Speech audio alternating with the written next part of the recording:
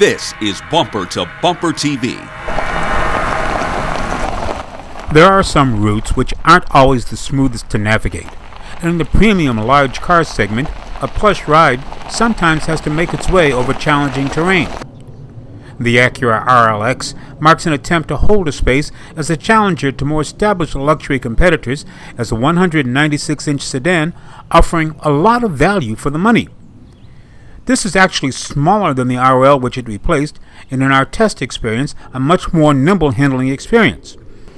We note that the interior space is typical with plenty of room in the front, and rear seat passengers can actually feel comfortable enough to stretch out with 37 inches of legroom. A lot of luxury brands tend to steal from this space to make room for other features. Acura also downsized part of the drivetrain, opting for a direct injection 3.5-liter V6 to replace the outgoing 3.7-liter block.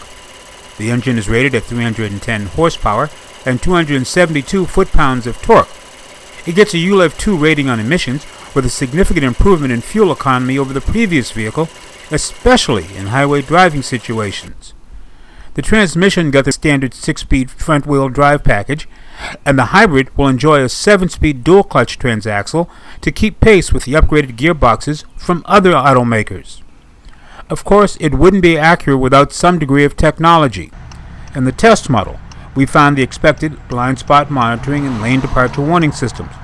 We also liked the collision mitigation braking system that engages to avoid front-end accidents.